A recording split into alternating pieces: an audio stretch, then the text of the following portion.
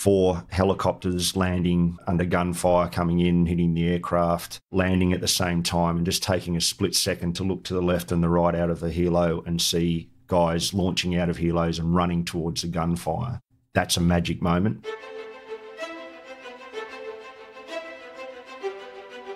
Welcome to the podcast where we track down Australian war veterans, have a chat with them, and hear their stories. I'm Alex Lloyd, and this is Life on the Line. The single greatest sacrifice I've made is my family. There were a couple of public beheadings. In order to kill, you've got to be a little bit angry. Not psychotic, but just angry. We could look down the Frankfurt and see it on fire. Stuff blowing up everywhere. There will be no surrender. And then they had to fight an enemy in amongst women and children in those buildings. I could never not go back. They were my friends and they felt like family. She did say, "You've changed." A soldier put everything on the line to help one of our blokes. Harry Moffitt is a former team commander of the Special Air Service Regiment. He passed selection in 1990 and finally left in 2015. 25 years after he initially joined the regiment, when he decided his body, family, and future would best be served by moving on.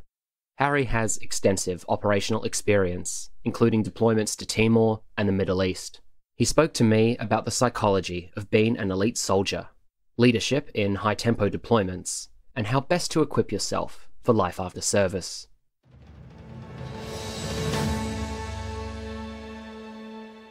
I'm in Melbourne today with Harry Moffitt. Harry, thanks for coming on Life on the Line. No worries, Alex. Thanks for having me. Where did you grow up, Harry? All over the place. I was born in Williamstown. I had a few stints here in Melbourne. My father was in the Navy, so we travelled a lot. Sydney, Perth. I think once I estimated that I'd been to maybe 10 schools before I hit year 11 and 12, and that was finished year 11 and 12 in Fremantle in Western Australia. I call Melbourne my spiritual home, so it's nice to be back after 40 years, I think. Yeah, so I think the nomadic life growing up has its negatives and its positives, but mostly positive, I think, yeah. Tell me a bit about your father's service. So he's Navy, 25 years, maybe more actually, and he was a marine technician hull, as I call, which is just a fancy way of saying carpenter for the ship, which sounds kind of counterintuitive, but he did a lot of work, spent a lot of time on the ships and was in maintenance, and he rose to the rank of equivalent of warrant officer in the Army. They had to have a warrant officer as well, and he finished his time actually, which interestingly on the Melbourne aircraft.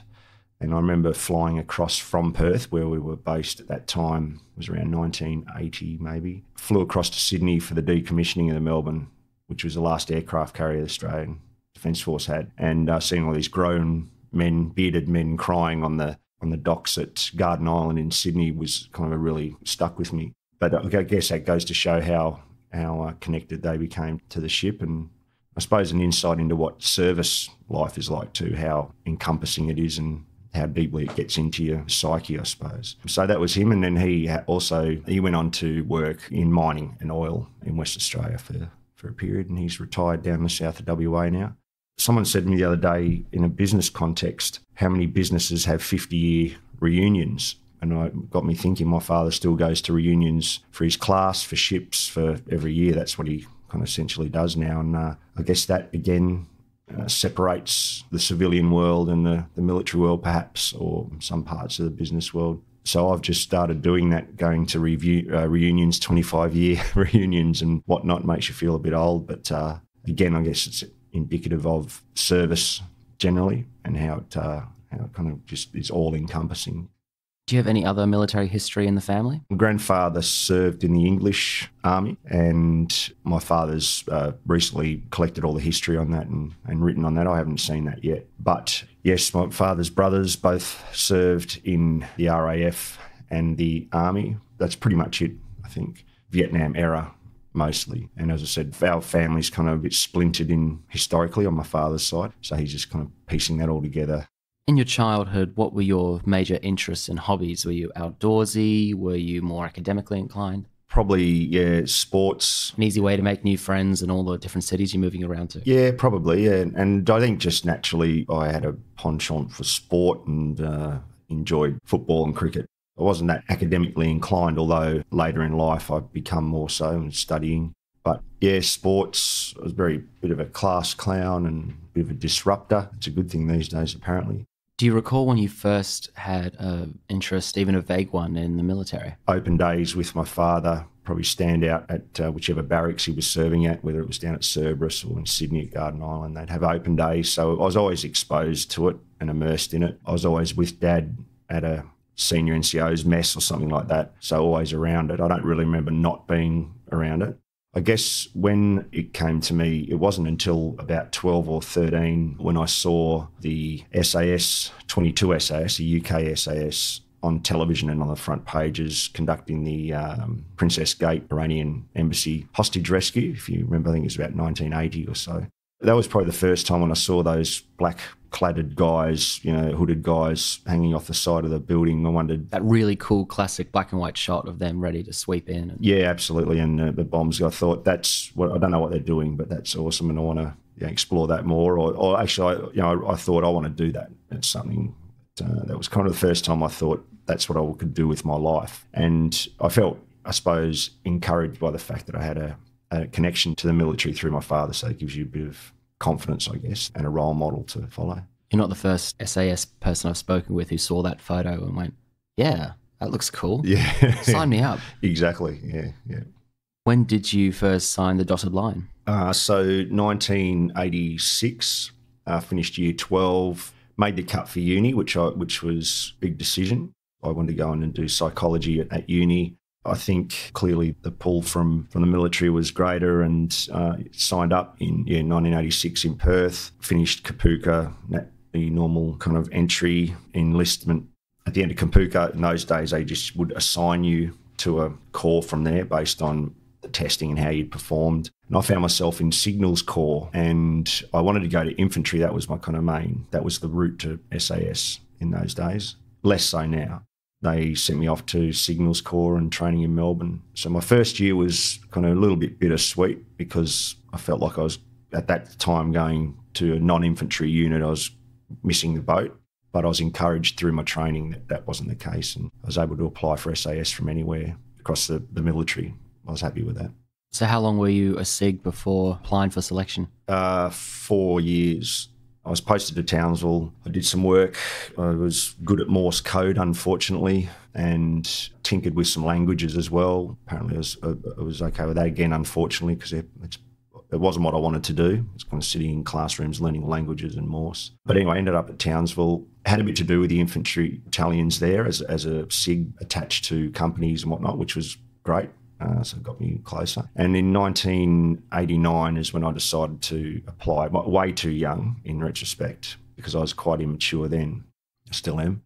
But in 1990, I went across to Perth and was lucky enough to pass selection. I think we started with about 150 people and finished with 18 or 19 guys. So, yeah, privileged, honoured, and still feel like an imposter today. Jumping back to when you were in the regular army, was there anything of significance or notability during that time you want to share? Or I loved being out bush, I suppose. That's kind of I love going on exercises. I love being out in the weeds, and I like being in the jungle. I used to volunteer for all the Tully trips, I suppose. That was the big thing. I'd grown up pretty much in the city, and my father was a bushie and a hard worker, and I used to help him at home, and getting my hands dirty was great, felt good and honest. I hear if you're going to do that, Tully is the place to do that. Definitely, yeah. You've got to sleep with rats and inches and feet of rain and good character building stuff. I wouldn't say I enjoyed it, but I had a sense that it was improving me, that it was making me a better person. It felt like I was accomplishing something, I guess. And also learning a lot of people would think soldiering's pretty basic, and in its rawest form it certainly is. However, when you start diving into the theory of jungle warfare, machine gun theory, they're very highly technical. There's volumes of academic literature on this stuff. And I found I just loved the technical trade, if you like, and learning that. And I thought I achieved a pretty decent level as a young guy in the jungle and as a warfighter, or training as a warfighter. So it was highly attractive to me. I was 17, 18, so it was a formative time, camaraderie and women, beer and cars and those types of things. It was a really enjoyable time in Townsville. Many mates I still keep in touch with. good fun, hard work. I wouldn't say there was anything in that period that really sticks out as a single event or anything. You mentioned the statistic of the number of guys you walk into SAS selection with and then the number who pass. Obviously, Special Force selection process is famous or infamous for how challenging and hard it is, and the psychological rigors you go through and how you're tested to the extreme physically to test the psychology. The road to SAS has changed over the years, and I want to come back to later that path today for anyone listening who might be interested. But let's talk about your experiences getting through selection.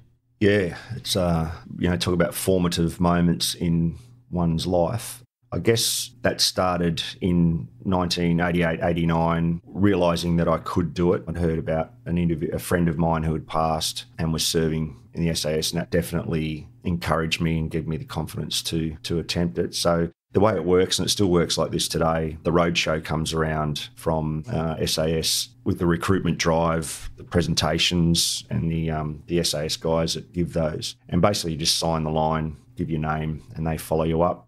So once I'd committed to it, I spent the next 12 to 18 months just training as hard as I could, which was in the gym, cardio, in the mountains by myself with a pack on my back, compass in hand, map to ground. And I had a bit of guidance from a major who was serving with the regiment at that time.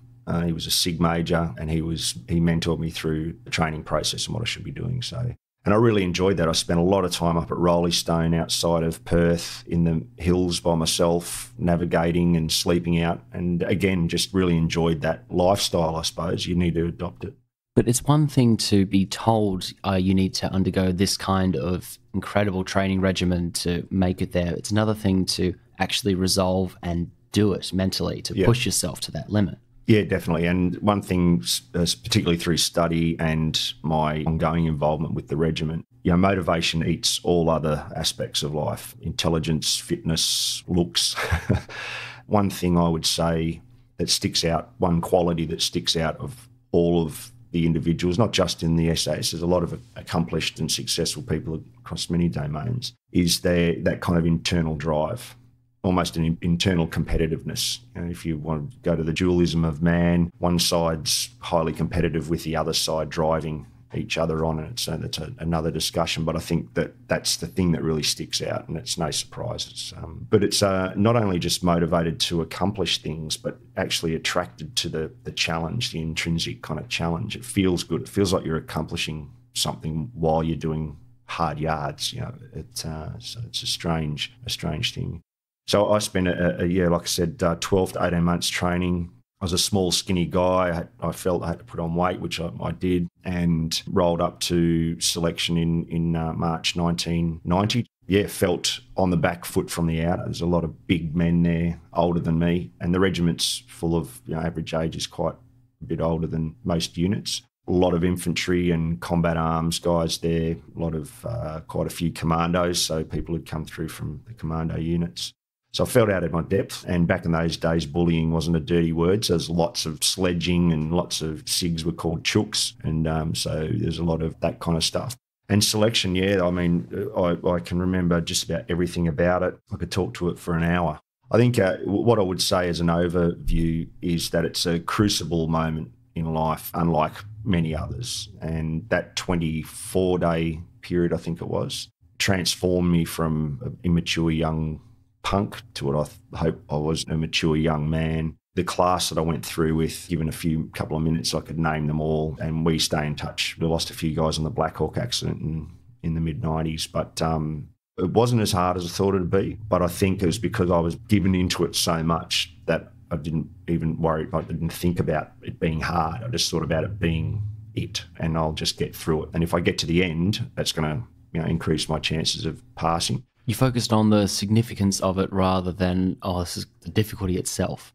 Talk me through maybe one or two specific anecdotes of exercises or tasks you were given, just as an example of the rigours you were put through. It's all designed to test you, in the first instance, physically, to break you down. So there's in the initial stages, and it's still quite similar today, in the initial stages, lots of physical activity, lots of navigation, solo navigation and team navigation. The whole time you're being assessed, the whole time. This is one of the great strengths of the course, is it's a high instructor ratio to student and high turnover instructors through the cadre as well. So you never have the same people testing or assessing you kind of in any given half-day period. I guess in terms of anecdotes, the things I do remember were the Stirling Ranges. We have the Happy Wanderer. It's called exercise. It's 4 days, 4 nights and 5 days in the Stirling Ranges, navigating by yourself. I think you can do around 80 or 90 kilometres in the 5 days in the mountains at Stirling Ranges. And I remember reaching that part.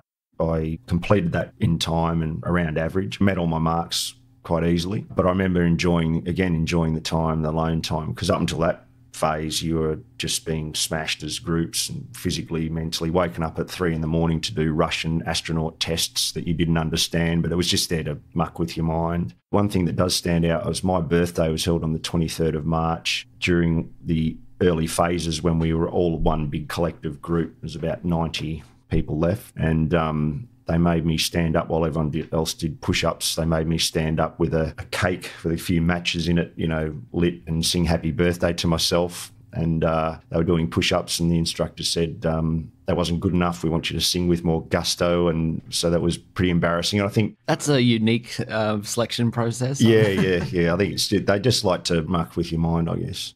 It was quite unremarkable in the selection in detail, because I just tried to be the grey man in all of the runs, all of the physical activities that we completed, whether it was a navigation or the team exercises. I never wanted to be first and never wanted to be last. I just wanted to kind of be in the mix. There's a saying, kind of be the grey man on the selection course, don't stand out and be there at the end. It's kind of the message. The Australian Defence Force is coming out of the long peace period, essentially. We've got some humanitarian aid and peacekeeping deployments coming up on the horizon, but we've not had many active overseas work since Vietnam. Are you looking at the global situation, wondering, what am I going to get to do? What am I going to get to deploy as? Or are you just young and excited to be putting on the SAS uniform? Yeah, it's a great question, actually. I was talking about this with the CO yesterday. Personally, I get this waiting to play at the game for real.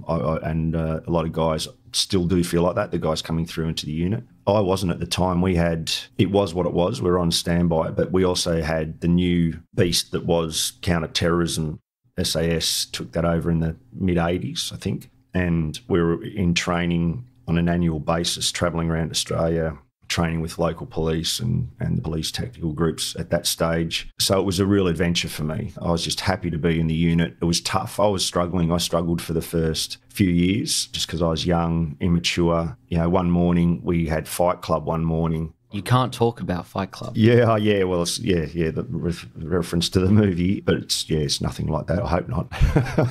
I'm sure there were real people there. Can you explain Fight Club? Fight Club's just our name for CQF, close quarter fighting, and we practice everything from a blend of MMA to boxing to a whole bunch of different styles. Whoever's running the show for that period kind of gets to influence it. But really it's about just building confidence and an ability to last 30 seconds to a minute in a fight, because you'll back your cardio against your opponents every time. And then once they start to tire in that environment. Lasting, minutes in close quarter combat is exhausting, and it's a lot harder than it sounds. That's right. For 1 minute, 2 minutes, 3 minutes. That's right. In a lot of instances, we will come from a perspective of just lasting that first 30 seconds, minute. And so for me, a guy who's at best 80 to 85 kilos at this stage, against a guy who weighs $1.20 or something, you're going to be struggling. So it's just about kind of getting to a point where they start to fatigue. But anyway, so Fight Club, I remember the first morning, it actually wasn't the first morning, but it was one of the first times I'd gone to Fight Club. A guy walked out. He would have been more than 100 kilos. He would have been maybe mid-30s, half shaven, looked like a bloody busted ass, head like a busted ass. And he just walked up to me and knocked me out, essentially. And when I came to, I had a tooth loose in my mouth, and he basically just said, this is a serious place, mate. No uncertain words, and you need to toughen up, princess. And that was a defining moment for me to realise that I'm here and it's tough. In my own mind, I used to think it was like a prison yard I got to go home from sometimes. But it needs to be. It needs to have elements of that, because the job that's asked to be done ultimately is pretty serious. that early stage for me, I was just happy to be there, and I was probably surviving more than thriving at that time, and learn a lot and learn fast. And up until, you mentioned about Vietnam, I guess up until Somalia, there was just kind of bits and bobs here and there, and the SAS had some roles, whether it be interagency or whether it be through defence as advisory roles. But it was probably Somalia was the first time that the deployment. Were you on that trip? I wasn't, but my troop, or our troop was, K-Troop, and they sent the contingent. And I didn't feel that I missed out or anything. The senior guys were chosen. They chose a small group of individuals to go to Somalia. That went on for quite a period. We were the first ones to go in, and then the military followed, and et cetera, et cetera. And I think, it's well known now. You mentioned losing guys at the Black Hawk incident. Can you talk a bit more on that? The Black Hawk accident was a tragic accident in Townsville High Range Training Area in, I think it was 94, I hope I got that right. And I think 15 guys, regiment guys were killed, and 3 aviators were killed. And again, I hope I got those numbers correct.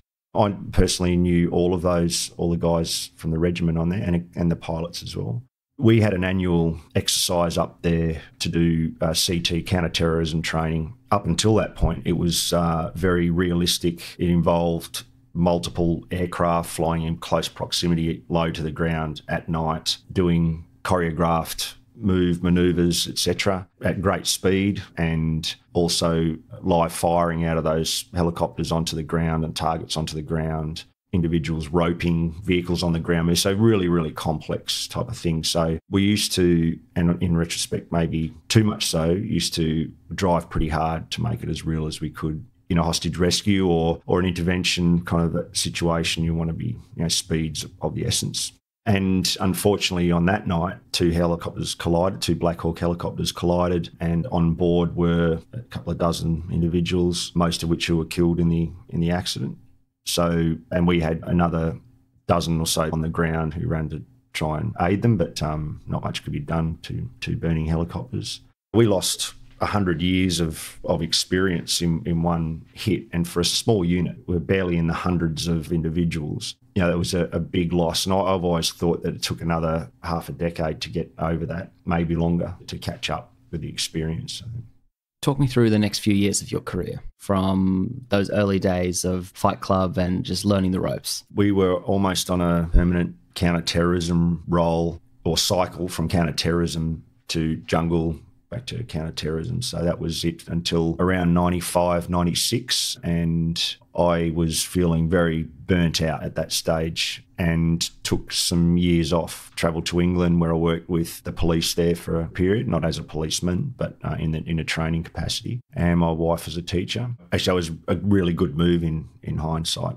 And then I came back in the late 90s, 2000, and then 2001 kicked off, and when I got back in, I had to do a couple of courses to get back up to speed, new weapons, etc. But the regiment said, "Yeah, sure, dive back in." Yeah, definitely. Yeah, I was. I thought a good performer in the first number of years, and it's actually a way we still use. More and more, we support guys to take a break occasionally to spend time with their families. It's actually I think something we can use to our advantage. And with the new millennials coming through, they'll probably want to have 4 or 5 year careers or whatever, as opposed to one big 20-year career. I think it's something we need to look at more broadly. So, to come back in 2000, again, probably off the back of the Black Hawk accident, it was a bit of gap in experience maybe. But there was a few guys got back in around that time, and particularly after 2001. Actually, that was the year that I came back. September 11 kind of changed everything dramatically for all of us, for humanity, but particularly for us, that really changed everything, and we had quite a few guys come back to swell the ranks. Were you back with the regiment by that point? Yeah, I was actually just in the midst of coming back. I was, like I said, training with the coppers in the UK, and had a phone call from the RSM at that stage, Gary Kingston, and I'd reached out to another mate of mine as well, but it was right around that time. And then I remember, I think I was doing some bag work with some police in the UK when September 11 happened. I kind of just knew this is going to impact me. Yeah, definitely, yeah. How long is it from you rejoining the regiment to your first overseas deployment? Yeah, months. So I came back, we did some upskill work on the patrol course and some other courses, and literally got dragged off those courses to go into a troop, and we were the first. actually with the 2nd Squadron into Bagram in 2002, 1-2, that the Christmas, or might have been January 2002, we took over from, I think it was 2 Squadron that stage. Yes, and that was the first real deployment I'd been on in 2002, and then I went into a revolving door of deployments, which didn't stop until 2013. Probably 11 deployments over that decade and a bit from 2002.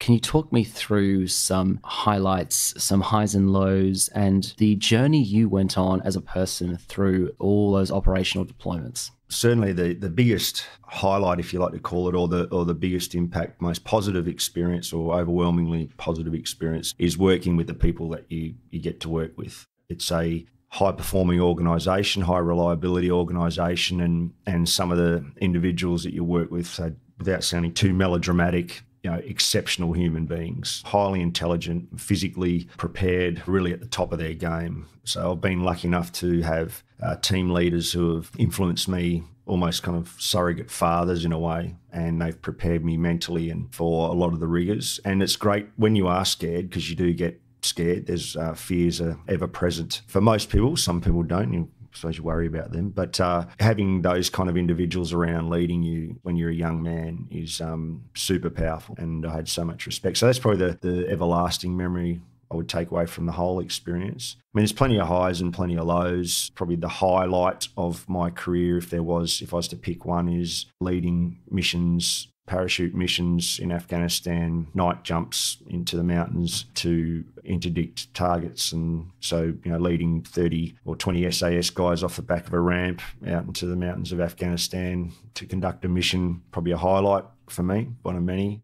And then there's lowlights, and I think everyone would agree that the lowlights are seeing your mates get hurt. I was unfortunately driving the car in which Short McCarthy was killed in 2008, which is probably the low point for me. I still reflect on that. He's a wonderful human being again, and very good friend. There's many of those. We've had lots of guys hurt and lots of guys killed across the time, but no one ever steers away from that. That's a fact of life. There's no kind of regret in any of that. And there's some reservations around what, the relevance of deployments and why we're there. For example, you may be right to question whether our presence in Iraq, for example, for as long as we were there. The initial deployment, we absolutely should have been there. Australian long-range vehicle patrols in the Western Desert, we were the force of choice, I think. But all that political stuff aside, you go because you want to protect vulnerable people who can't defend themselves against extreme bullying,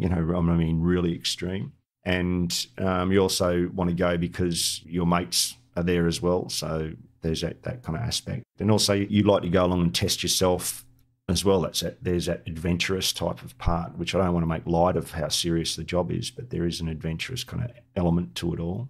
You're fulfilling a sort of boyhood dream of playing soldier on the big stage. That is a small part of what you're doing underneath. I found myself conflicted by that at times, because it sounds a bit trite to kind of say I'm fulfilling a boyhood dream when the job's really tragic. The consequences of sending in a troop of any kind of SF unit, they're not going there to kind of knock on doors and negotiate. If you're sending kind of units to do into those environments, it's going to be kinetic, as we'd say. There's going to be... The reality is grittier. Yeah. I was always a bit conflicted between wanting to do it, this kind of, as you say, kind of childhood dream or prepubescent type of dream. But the job kind of needs, I think it deserves a bit more serious analysis than that. And at times I think we're under-trained at how to deal with that, reconciling the political need or intent of what we're doing. It's more, there can be a bit of, this is what we're doing, get on and do it. Where I think there should be a bit more philosophical kind of discussions around that. And I'm not saying that would make soldiers question why or what they're doing, but it might help a bit more in reconciling it in their own minds after they been involved in some of these kind of tragic and traumatic experiences. Having said that, I think selection sets us up really well. We need to pick people who can be in combat during the day or night and then come home and go to bed and sleep soundly. We need a bit of narcissism in people so that when they're standing on the edge of the ramp at 30,000 feet at night, about to jump out with a range of people, potentially with someone strapped to their chest, that they are that confident that they're going to get it done.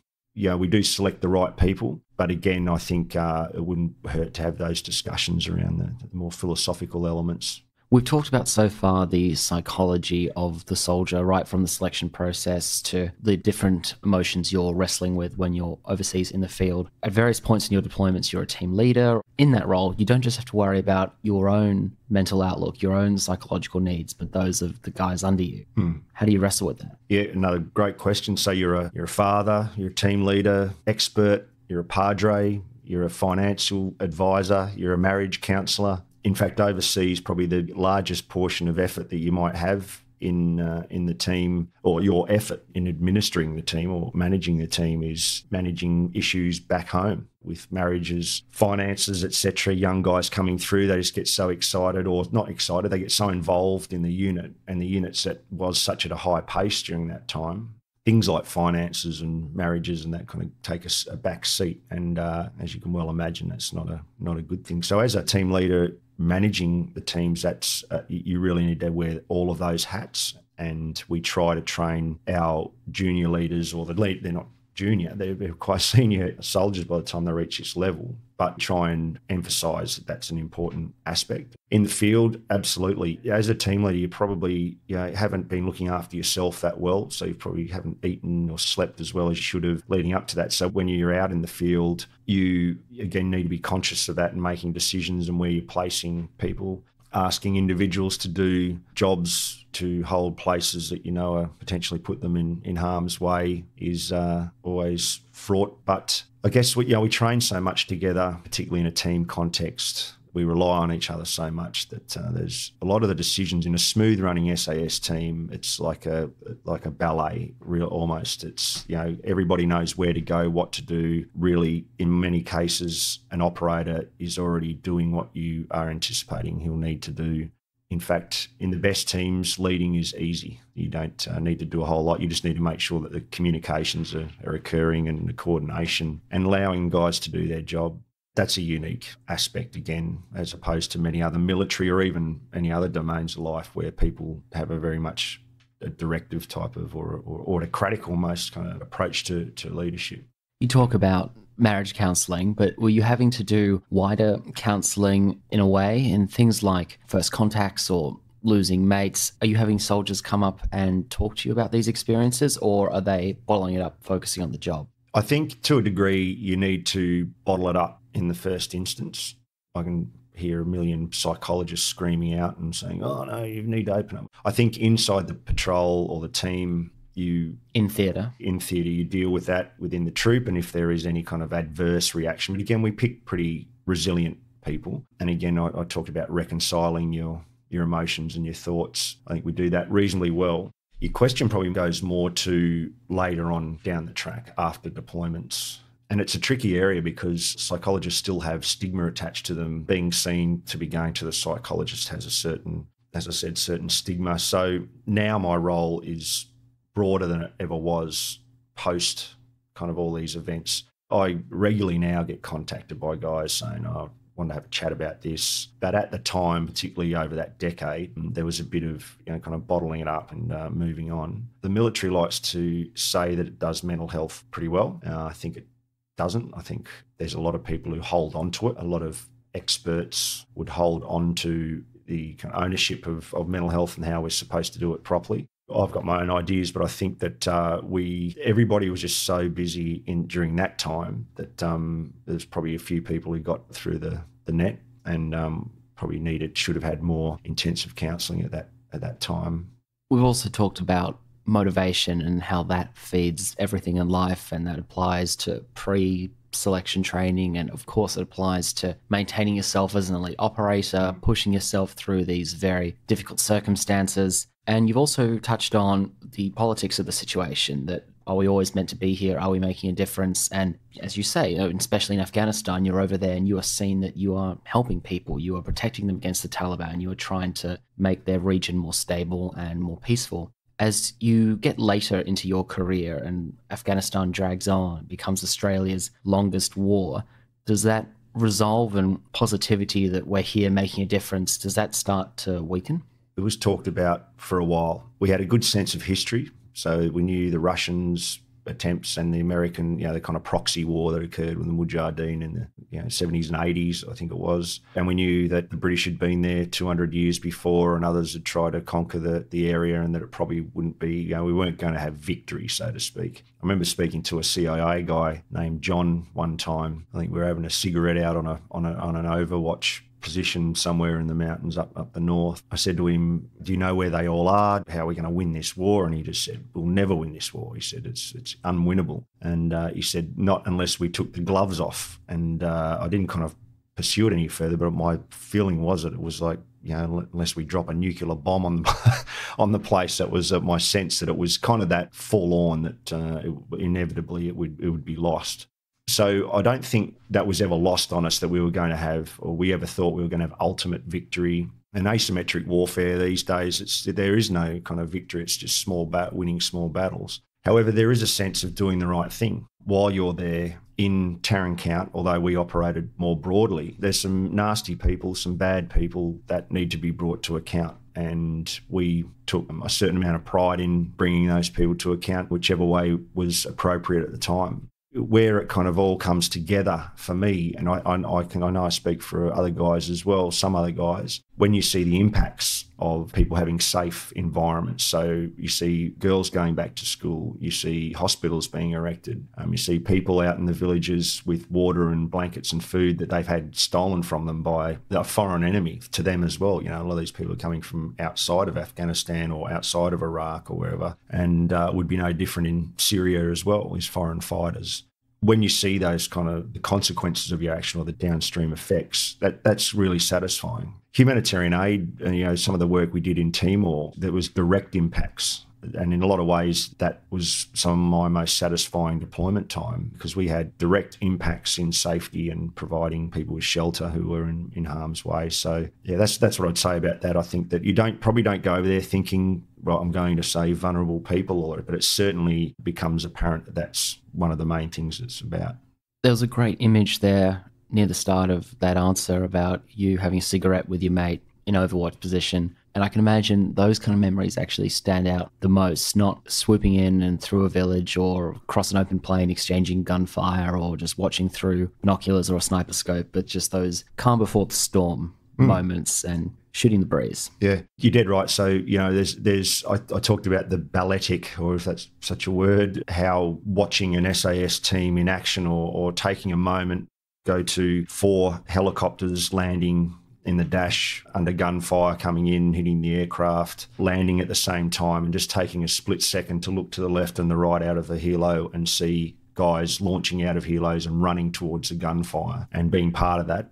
That's a magic moment. Or being in 6 LRPVs, long-range patrol vehicles, streaming across the desert towards contact, they definitely stand out. But you're dead right, it's the more peaceful time. I actually think that the things that stick with me are the humorous times, the kind of banal, everyday things, things like taking a dump on a 60-day patrol and you've been in contact and someone having to crawl off or in a potential minefield, or people having to crawl around the car and the different kind of positions you have to take, those types of things really, they're the things we laugh and talk about.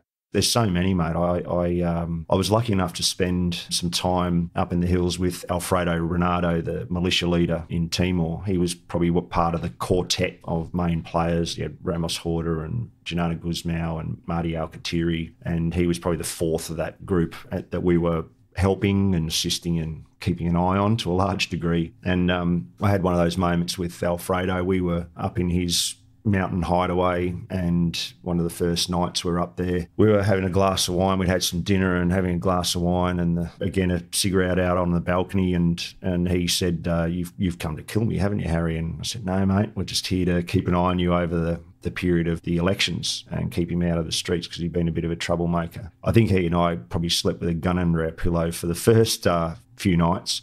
I found him to be a charming, lovely guy. He'd done some bad things, but I think he honestly believed in the country.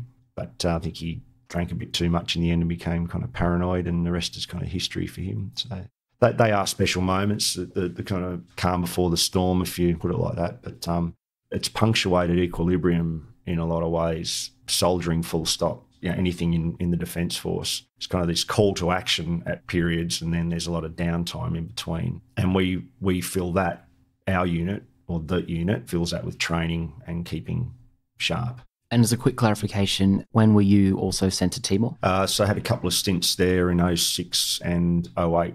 You have been marriage counsellor to some of the guys in your unit. What about your own experiences? How did all this constant deploying overseas in this high-stress, singular focus environment affect relationships and family back home for you? The single greatest sacrifice I've made in my ongoing time is my family. Thank God I'm still married to a great woman, a stoic, professional woman who's stuck by me, and I've given her no great cause to want to leave other than spent more than half of our marriage separated overseas or whatever. And my children as well. I've got 2 young adult children. My son is probably the most lamentable part of my service, is the loss of time I spent with my son. I think I was around for about 3 of his birthdays until the age of 10 or 12. On occasion when we're having a blow up, he'll remind me of that. So there's no doubt about that.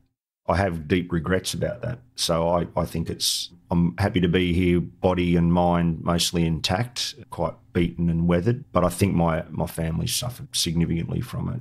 Therefore, I've got a lot of messages for guys coming to the unit about, you know, what they need to do, not what they need to do, the lessons that I've learned and the mistakes that I've made, and how important it is not to just kind of throw away lines, spend time with your family and children.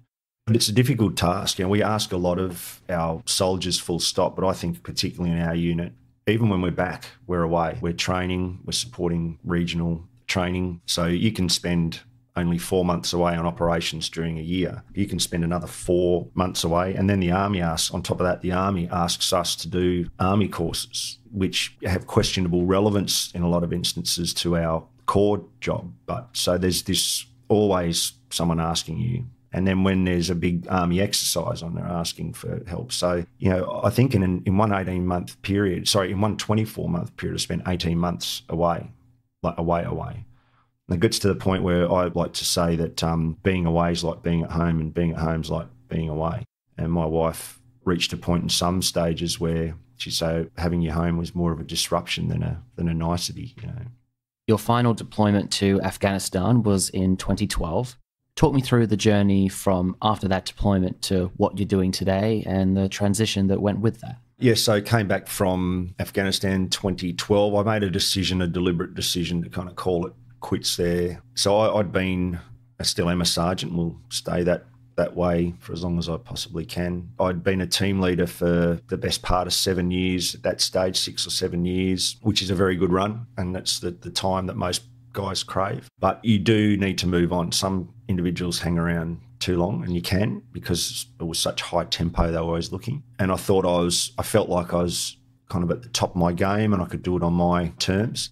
I took a position as the high performance manager at the unit in one of our cells, set about redesigning the high performance program, and that continues today, which is great. The new barracks has been built, and we've got a new gym and a new approach to cognitive mental skills training, through to how we train guys physically and how we look after our families. So I spent 2 years there, and then I had finished my degree in psychology, my bachelor, and started a master's program. I was doing clinical psych, and it all got a bit heavy on me, to be honest, because we have a peer support program in the unit of sorts where we train guys to help guys who are struggling, and I'd been doing a bit of that, and it's pretty heavy stuff. So I transferred then from the Masters in Clinical Psych across to Org Psych, and one of the better programs is here in Melbourne, and that was a kind of catalyst for me to ask my wife, would you move to Melbourne? I can get out of the unit because, you know, get off the hamster wheel. Back to your spiritual home as well. Back to my spiritual home, watch a bit of footy, and finish my Masters, and that was my get out of the Army, because I want to have another career and I'd like to go into some kind of consultancy, performance type consultancy. I'm well known in the unit for my almost religious fervour around getting guys educated. It was a dirty word for so long. You know, if you were educating, what do you need to be educated? Bloody soft rubbish, you know. But more and more guys realise the value, and a lot of guys were studying, just not out in the open, if it makes sense. It sounds kind of strange, doesn't it? But it was kind of a closet scholars we had. There's a bit of old school mentality there towards academic pursuit, but from speaking with some more recent guys who are out of special forces, they're going on doing, business degrees and things like that, because that is future-proofing their income for their families, and they just want a new challenge, something new to occupy themselves with. Definitely. And we squander, to a large degree in the regiment, we squander that intellect or that aptitude or that motivation. Well, you said motivation feeds all aspects of life, and like you said, it's not just the physicality or the mental resilience, it is intelligence too. Spot on. And you did right, that kind of academic pursuit. I wish we were a bit better at doing that earlier in people's careers, because I think we'd get better results in terms of strategic thinking, critical thinking, planning. We've got some super intelligent, super crafty, almost Machiavellian type of minds. And I think the education kind of brings a bit of polish to that and brings a bit of structure and thinking, and that's not lost on you, I know, Alex. But I think more importantly these days, that the iron bubble in which the SAS lives, this shroud of secrecy, and that should be the case. That needs to be maintained from a global perspective. However, I think we should be pulling back the curtains occasionally to let a bit of light in. And I think one of the ways we can do that is to support individuals to go out into the academic realm, into universities who offer kind of a host to do that safely in. Most of the individuals I speak to are going out and study, and particularly under our scholarship program, what they tell me is it's not so much the education and learning, etc. It's just being immersed in a room full of peers, but from the civilian world, that are really smart, have lives, and I think that exposure is what builds the resilience and the confidence for guys to then go on post-service. And I think that's part of it. You feel it's the same with sports people. I know it's the same with many other spheres of life. That loss of identity when you do choose to leave an institution or leave a former life, that's the hard thing. And I think exposure to other areas is the key.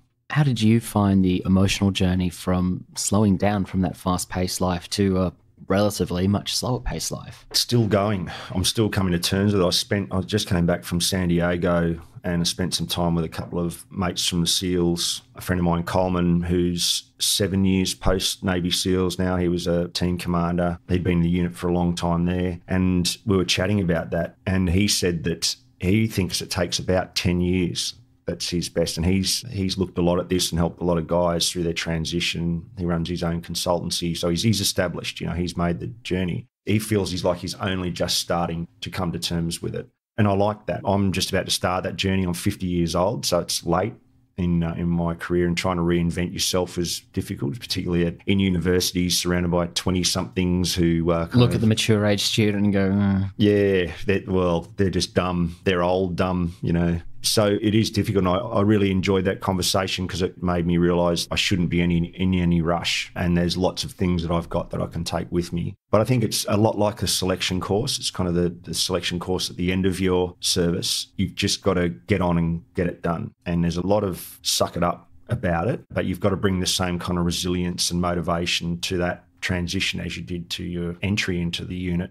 To come down from this, there is a level of anxiety that you're left with, because particularly from the deployments and the expectations of the unit kind of raise the bar significantly, and you're at this kind of heightened machine-like pace in your life, that when it stops, you're kind of left there, and now you've got to find a way to kind of bring the normal back down to the new normal. That leaves you with some anxieties and some vulnerabilities. My mind is now that you've got to bring the same kind of resolve to come down. That means engaging with psychologists, so speaking with people about how you're feeling, etc. Re-embracing your family, finding a new way to establish potentially relationships with kids and wives that might have been stretched or strained over the time. A new way of training, so you don't need to train every day, you don't need to bust your body, and potentially look at things from more recovery stance rather than building muscle. So I found, for example, a really powerful tool for me was losing weight, and it's had all kinds of great benefits. And education's another part to that too. But again, nice at your own pace. That's underexplored. That could do with some probably academic rigour or some thinking around how we do that better. I think get political for a moment, but I think we do it terribly. The whole transition piece from defence to the ESO community is terrible. And the ESO community is so fractured, the External Service Organisation, no names, but it's so fractured and so at cross purposes. We need to get everyone in a room and say, right, this is the main strategic outcome we want to achieve. Let's all get in and find our spot rather than everybody trying to. I'm not going to criticise any individual one, but the fact is there just are so many when our resources are so, salami sliced between them all. Yeah.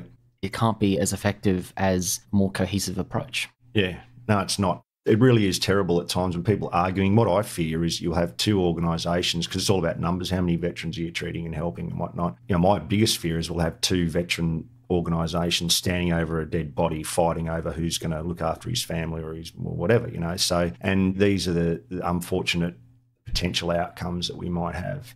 I won't labour on it, but I think that transition happens way too late. We should be transitioning people from the day they join, in fact, because we know service for everybody, no matter what sphere you go into the military, full stop, has a certain impact that's not always positive on an individual, and we know that now, so we should be treating it right from the start and having some kind of preventative approaches, whereas at the moment it's very reactionary. And I know I speak to veterans all the time, hundreds, travel regionally in Victoria to chat with people. Their perspective is, where do you go?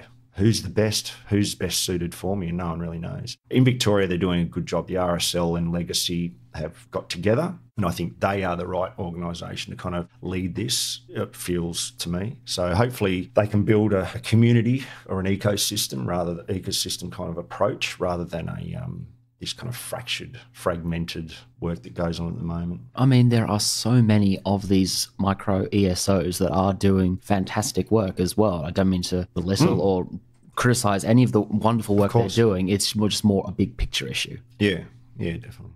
So, Harry, what are you doing with yourself today, and including your philanthropic efforts? My philanthropic efforts first is just to help regiment guys educate themselves while they're in service. So that's, as I said, it transitions too late. So my approach, or our approach, it's a unit approach, is to start that transition much, much earlier than the end of a career.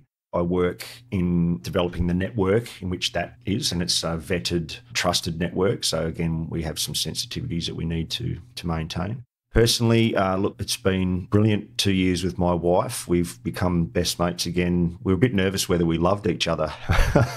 Still loved each other when we came to Melbourne. She can't send you away to Afghanistan because you're more disruptive at home. Yeah, exactly. Yeah, it's been a wonderful time, blessed to have held on to her. That's been my main effort, and probably the great revelation of the last couple of years. Still very supportive. She's left her family to come to Melbourne here, and we're hopefully going to buy a house here shortly.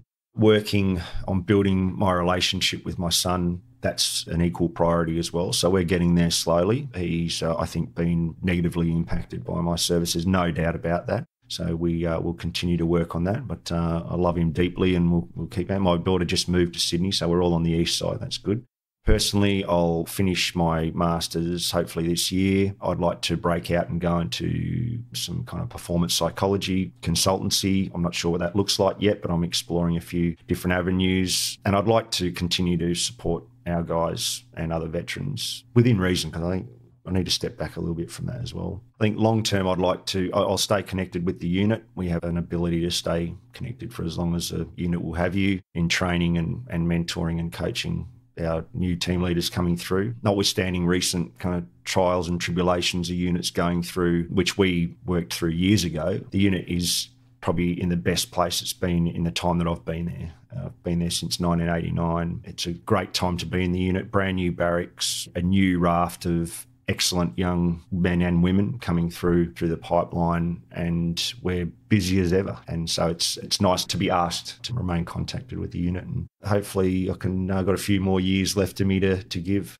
With the new outlook and approach to life in the uniform and life after, and just the general culture of the military today, what advice do you have for anyone aspiring to join the Australian Defence Force or the SAS specifically? I'd say in terms of the ADF is, if you have even a small aspiration or curiosity about the ADF, that you should get along to a Defence Force recruiting office or make an inquiry.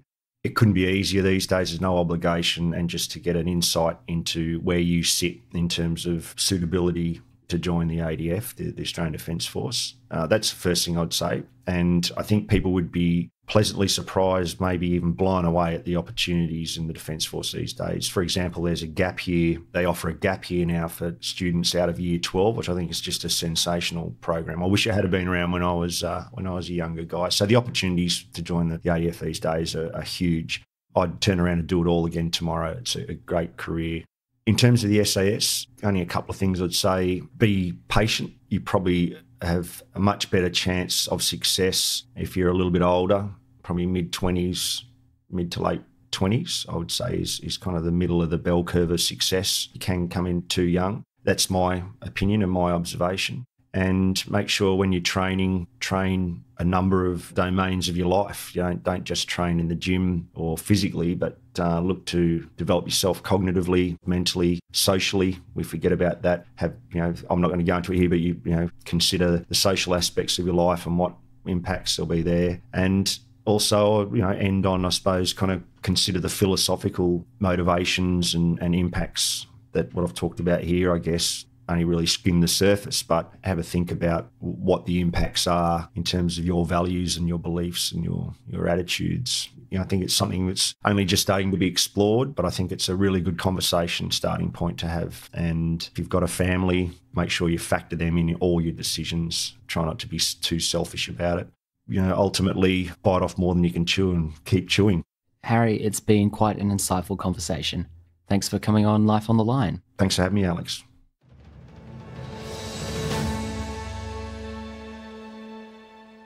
I recorded this conversation with Harry in 2018. He's now a registered psychologist. One topic we did not cover in this interview, but we will in a future episode, is that Harry is the singer-songwriter for The Externals, an Australian SAS original rock band. Look them up on Facebook and Spotify, and find out more about the band in the Unforgiving 60 podcast episode 16, Who Sings Wins. We're going to close out today's show with their song Edge of the World, so stick around to hear that in just a moment. If you're interested in more interviews with Special Forces veterans, we've recorded a lot of conversations with SAS, 2nd Commando Regiment, and Special Operations Engineer Regiment veterans. For any of those, listen to the following episodes. Number 10, Eddie Robertson. Number 18, Don Barnby Volume 1 and Volume 2. Number 28, Mark Wales. Number 31, Dr. Dan Pronk Volume 1 and Volume 2. Number 36, Mark Donaldson VC. Number 39, Rhys Dowden. Number 44, Mick Bainbridge. Number 47, Bram Connolly. Number 49, Nathan Bolton. Number 51, Mark Noble. Number 54, H, Volumes 1, 2 and 3. And number 60, Nick Caldwell. If you want even more recommendations, number 25, Paul de Gelder, is a former paratrooper and Navy clearance diver. Number 29, Todd Vale, is a veteran of the 1st Commando Regiment. And number 65, Adrian Talbot, is an Australian veteran of the British Royal Marine Commandos. We also have some great bonus episodes with a Special Forces focus. In Season 1, listen to Australia's Special Forces with Dr. Carl James. In Season 2, try the bonus episodes The Commando's Father with Doug Baird, and Voodoo Medics with Mark Donaldson VC, Dr. Dan Pronk and Kristen Shorten. And in Season 3 this year, check out Lessons of a Combat Doctor with Dr. Dan Pronk and SAS Leadership with Ben Pronk and Tim Curtis. Tell your friends about this conversation, number 68, Harry Moffitt, on Life on the Line, and post about this podcast on your social media to help us spread the word. You can also jump onto Apple Podcasts and leave us a 5-star rating, and even leave a written review. We're on Facebook and Instagram at Life on the Line Podcast, on Twitter at LOTL Pod, and our website is www.lifeonthelinepodcast.com. Life on the Line is brought to you by Thistle Productions. Artwork by Big Cat Design, theme music by Dan Van Werkhoven. Thanks for listening, and lest we forget.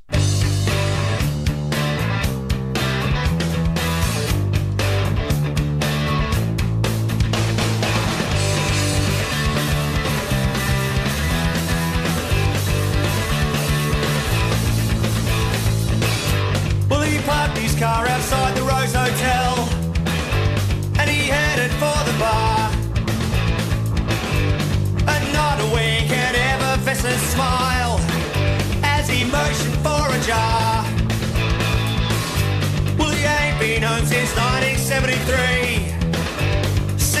was 17. And by 21 he'd sailed the 7 seas, but it never seemed that far to him. And he's been to the end of the world, and he sat on the edge and said nothing at all. Well, it's hard to love a man who's paralysed. It's even harder to forget. But he loved for the push of a beautiful woman somewhere.